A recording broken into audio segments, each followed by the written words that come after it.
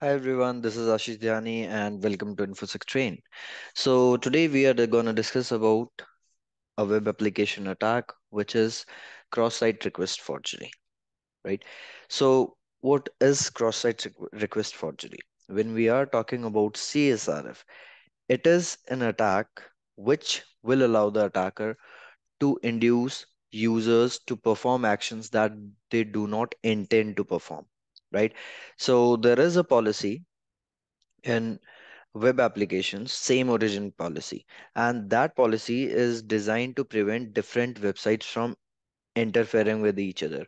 This attack bypasses that policy as well, right? If we talk about the impacts of CSRF, so if an attacker is able to bypass that same origin policy and then he is able to do the CSRF attack, so he can make the victim perform the actions unintentionally, right? So the example can be attacker might be able to change the email address on the victim's account, may be able to change their password as well, or make fund transfers. So this attack was famous when financial transactions were happening, right? Attackers were able to send the money of the victims to their own accounts, right? They were sending link.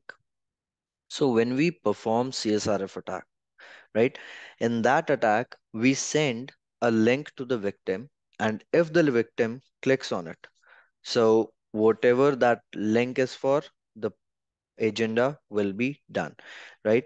So we have a website that will be looking into and will be performing CSRF attack on this.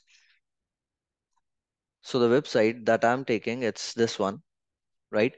So it's like a bank website, right? I have logged into my account and there are two accounts. So I'm trying to transfer the funds from one account to another account. So I want the request that how the data is transferring, what request is going, how money is getting transferred. So let's say I want to transfer $1,000, right?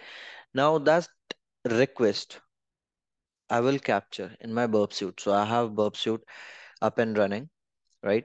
In the settings, I will change the proxy configuration and I'll capture this request. So the request is captured now.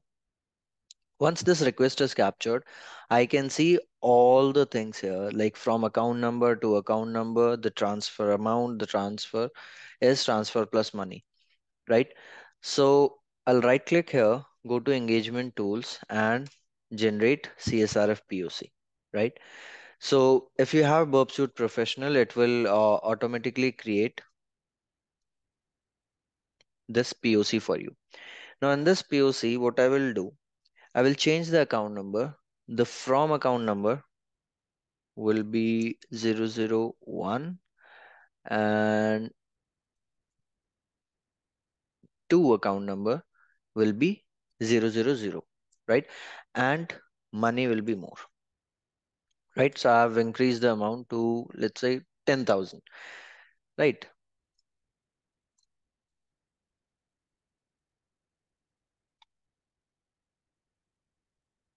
And then 001 to 000. And then what I will do, I'll just click here, test in browser. So it will give me a link. I'll copy that link, right? This request that I captured, I will forward it, put the intercept off. And again, I'll open a new browser.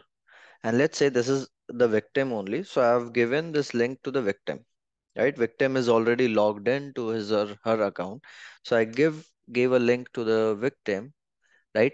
And we can see that it says money was successfully transferred from 001 to 000, right?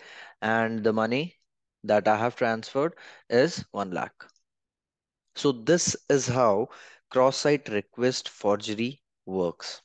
And this is how it can impact the victim, right? Now, the next thing that we have is that how we will be defending against it. right? So when we are talking about the defense of CSRF, right? So we have CSRF tokens, we have same site cookies, and referrer based validation. So CSRF token is what? It is a unique, secret, and unpredictable value that is generated by the server side application, and it is shared with the client. So when you are performing a sensitive action, like you are submitting a form, so you have to include the correct CSRF token in the request, right? So it will make difficult for the attacker to construct a request same like that. Then same site cookies.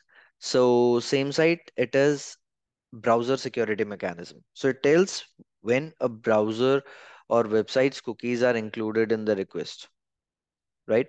And those cookies are originating from the other websites. So as we are requesting to perform sensitive actions. So these sensitive actions, they require an authenticated session cookie, right? And the appropriate same site restrictions will prevent an attacker to perform these actions cross site, right? Then we have referrer based validation. So referrer based validation means many of the applications, they use HTTP referrer header to defend against these CSRF attacks. So by verifying that request, which is originated from the application's own domain, so it is generally less effective than the token validation, but yes, it works, right? So this was about the CSRF. Thank you.